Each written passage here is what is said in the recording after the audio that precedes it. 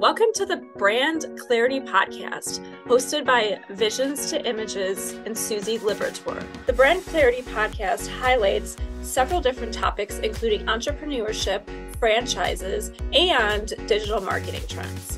Visions to Images helps corporations and franchises with their branding, website, paid advertising, and digital marketing. Hello, everybody. Today on the podcast, I have Michael Moorhouse, President of Mosquito Shield Franchise. I'm super excited to have him here. He is a powerhouse. He's been with the company for many, many years and recently just president. So I'm excited to dive on in. Welcome. Awesome. Thank you so much. Absolutely. So tell us kind of how you got started. I mean, I was just talking to you. You've been with the company for 15 years, but recently you became the president. So how did that even shift? Tell us a little bit more. Yeah, it's a long journey and it's been a wonderful one. Not many people these days seem to stick with the same company anymore. It still shocks me sometimes to think that it's been over 15 years, but I started with the original founder of Mosquito Shield, who was actually a franchisee in a lawn care business. And It was in the 2008 timeframe when the economy was really starting to tank and his lawn care business was following suit. And he hired me as a consultant to build a new sales model for lawn care. And that went really well. And he kept me on. And during around 2010 is when he asked me to kind of just pay more attention to the mosquito business. We were this little local mosquito company in Massachusetts that really proved to be recession-proof. So during that 08-09 crash, Mosquito Shield kept growing, even while his lawn care had slowed down quite a bit. So in 2011, he tasked me with taking the opportunity to turn it into a franchise. So I spent about 18 months building it, and then we launched in 2013 as a franchise entity. And I started just going around the country doing the business opportunity and expo shows and dabbled in some fran dev marketing and grew it from zero to, where we are today. And we've got 116 owners that represent about 365 territories around the country. That growth put us on really the radar for acquisition. And in March of 2022, we were acquired by 5-Star Franchising. Okay. And that's at that point is when I was moved to brand president. Well, that's amazing. Congratulations. Thank you so much. Yeah, it's been an amazing journey. I'm obviously super passionate about the brand, really the quality of life service that we provide to homeowners. And that's really, to me, what it's all about. And it's been a fun ride. Absolutely. And I love how you've kind of developed and grown into it. So that's exciting. So let's talk a little bit about, well, first, let's talk about multi-owners. So it seems like with 365 territories and 116 owners, there's definitely some overlap with multi-location owners. Is that accurate? It is. Yeah. Your math is better than mine. We average about 2.5 to 3 territories per owner. And I think that's something, Susie, that just evolved over the years where we've fallen into this niche of somebody coming through the process of considering becoming a franchisee of Mosquito Shield.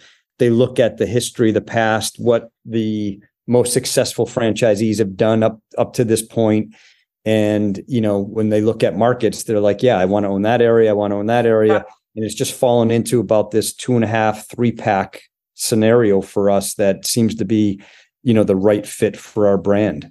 That's incredible. Yeah, I know so many people try to sell the multi-location owner, and it sometimes does work and sometimes it doesn't. So it's always exciting to hear when it does work and how you can share to those who are looking to do that. Yeah. And I'll add that, we do treat it a little differently. So if somebody comes in and they buys 3 territories, we're not tasking them to start in year 1 with 3 vans and 3 technicians. Right. Okay. We still treat it as, where is the lowest hanging fruit for you? Where can you get the best foundational growth going? And then we'll advance into those other markets as time goes. So with that, you want to make sure you're doing, your job on the owner and that it's the right fit for your brand. You always want to be very, cognizant of that in fran dev. And I think from the very beginning, going back to 2013, having, I think it's 7 of our original first 10 franchisees ever. We've been very mindful of that and really meaningful in the people that we try to partner with. So we're not looking to sell multi-units. It's just that's how it's evolved over time. let's back up a second too. So you started franchising 11 years ago. Is that correct? That is correct. Okay. So when would you say that it really fully developed as far as locations? How many years did it take you? Yeah. So we, in 2020, in the early spring, right before the pandemic, we partnered with an FSO. Okay. So we partnered with Franchise Fastlane, and that was about a year in development of really aligning and making sure we felt like as a brand we were ready, and that they were the right partner. And both boxes got checked on that. And they, along with Mosquito Shield, Fastlane, Franchise Fastlane, and ourselves, just went on really a historic run of growth. And it was really timed up, Susie, with the pandemic and home services really becoming very popular. And a lot of people were at home furloughed during the pandemic and wondering what their white collar corporate careers were going to look like, and started considering business ownership. So, the timing couldn't have been better, both from where we were as a brand, really having founded mosquito control as a company 20 plus years ago. And, I think Fastlane saw that as an opportunity to put a stake in the ground in a fairly new emerging industry in mosquito control.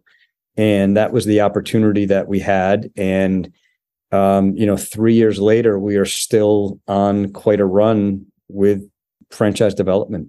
Okay. So next, I always love asking people, and this question is probably a little bit different depending on if you talk about franchisor or franchisee, but how do you find the leads? Let's talk specifically about the Fran Dev. Like, how are you finding these owners that want to come in? So on the Fran Dev side, and I'm happy to speak to both of them. On the Fran Dev side, it's through Fastlane as our FSO, right? So they have the network relationships.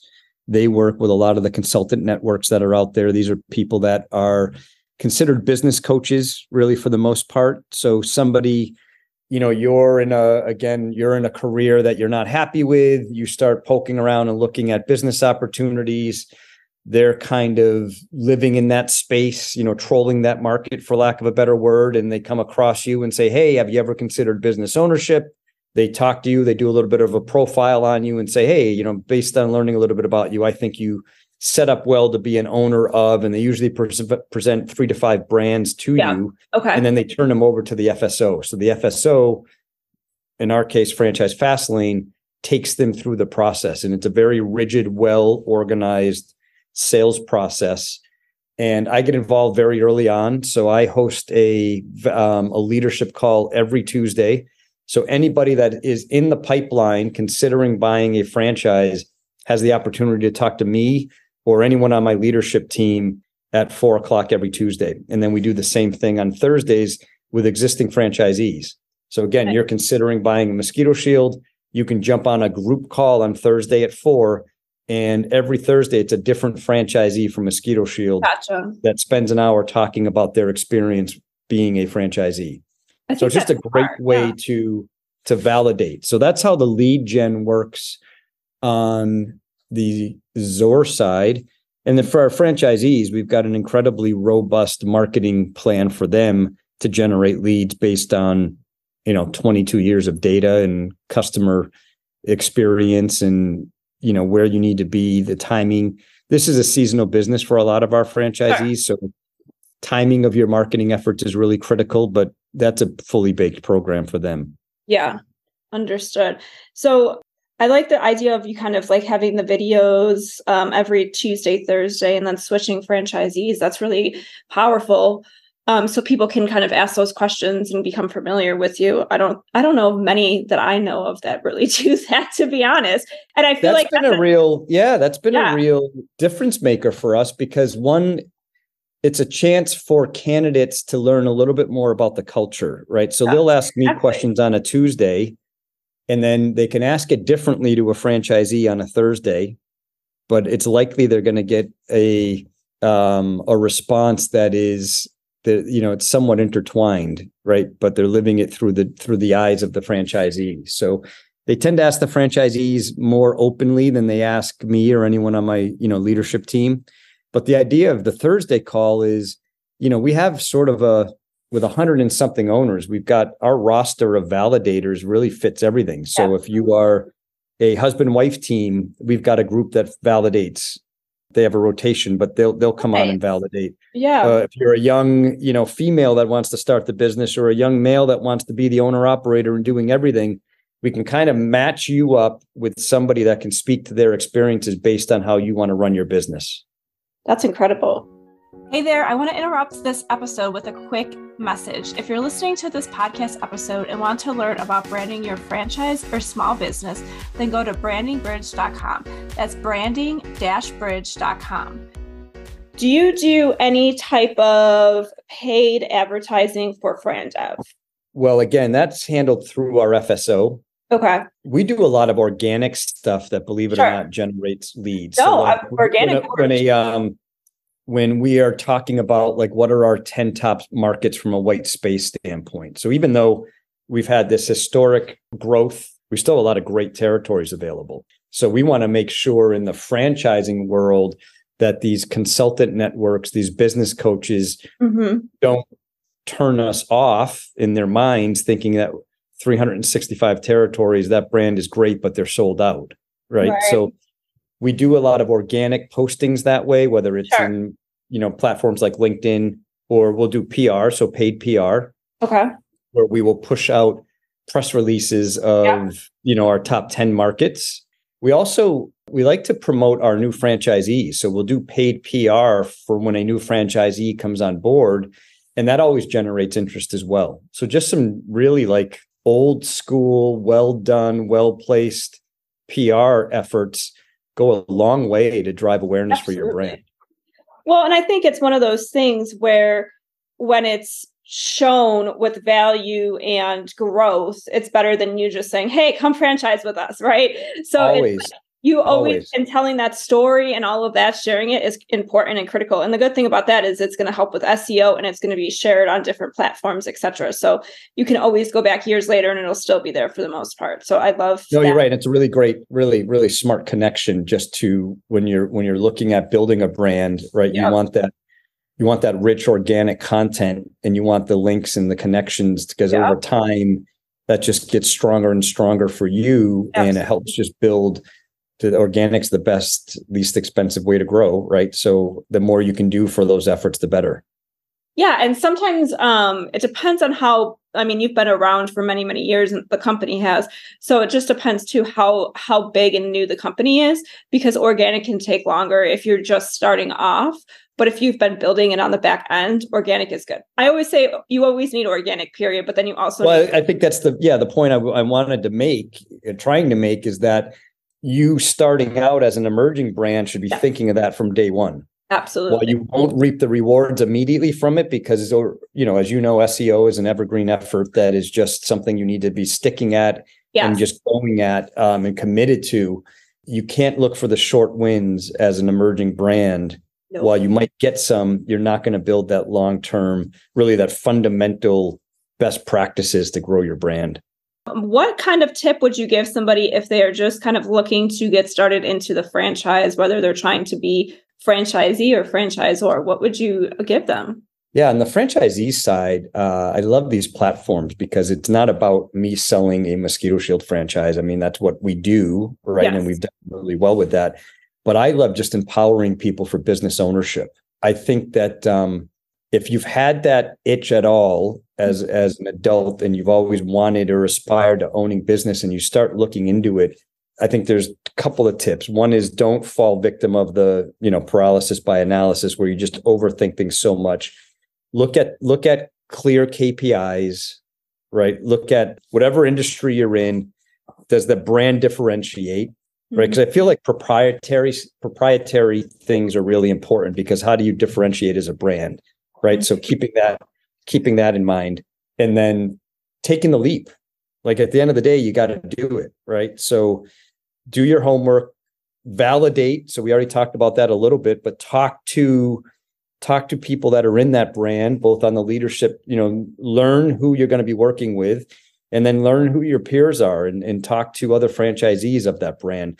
So whether a brand holds a formal validation process like we do, you as a candidate looking at buying a franchise has access to every owner of that franchise.